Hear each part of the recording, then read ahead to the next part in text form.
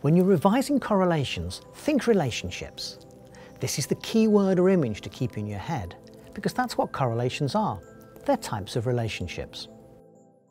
Correlations measure the relationship between two or more variables, and what we're going to do here is go over the key things you need to revise to give a really good answer to a correlations question. So imagine we're looking at whether there is a relationship between the time students spend revising, T, and their grades in class, G. Data are displayed on a scatter graph like this, and two key words you need to remember with correlations are direction and strength. Direction is about the nature of the relationship. A positive correlation shows that both variables increase or decrease at the same time. A negative correlation shows that as one variable increases, the other decreases. Or there may be no correlation. Correlation coefficients are calculations that measure the strength of a relationship. And the closer the number is to +1 or -1, the stronger the correlation is. So the sign plus or minus tells you the direction of the relationship, and the number tells you its strength. And the mistake students make here is to assume that negative correlations are somehow less strong or less significant than positive ones, but they're not. For example, a negative correlation of 0.73 is a stronger correlation than a positive one of 0.45. The strength of the correlation is given by the figure. The great strength of correlations is they provide precise measurable data about the relationship between two or more factors. So, for example, is there really a relationship between time spent revising and exam grades? And if so, is it positive or negative? And what's the strength of that relationship? But, and it's a really big but, we can't say from this data that revision time causes the grades. And this is the really big question in correlation analysis. So just learn the mantra. Correlation doesn't mean causation. Correlation doesn't mean causation. Now, examiners will not only expect you to know this, they'll expect you to explain why.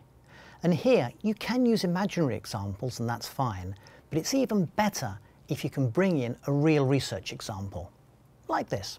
A few years ago in the United States, parents were being warned about the dangers of letting their kids watch too much TV. And there seemed to be good reason for this. A lot of TV is violent, and a large-scale longitudinal study by Johnson and colleagues had shown a relationship between time spent watching TV as a kid and the likelihood of committing an aggressive act as a young adult.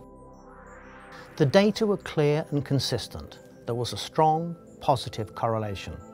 The more time watching TV, the more likely it was that the person would commit an aggressive act. Now that's a very interesting finding, but despite what some people were suggesting, it doesn't show that TV watching was a causal factor in the aggression. Remember the mantra, correlation doesn't mean causation, because both excessive TV watching and aggression might be the result of another factor, such as an aggressive personality, family dynamics, or socioeconomic status. But correlations can still produce valuable data which may suggest hypotheses that can be tested by further research. And here you can impress examiners further by adding that causation can be tested with an experimental design, where the effect of one variable on another can be tested under more controlled conditions. And although correlational research isn't usually brought into ethics questions, there may be ethical issues in socially sensitive research, such as correlations of ethnicity and intelligence, socioeconomic status and health behaviour, and so on. Exam questions on correlations can be relatively straightforward knowledge questions, or you could be asked to apply your understanding of correlations to a particular research question, or you could be asked to design a correlation, or maybe compare correlations to other methods. But whatever the question, the points we've covered here will help you to give a good exam answer. So remember, correlations are relationships between factors. They may be positive or negative.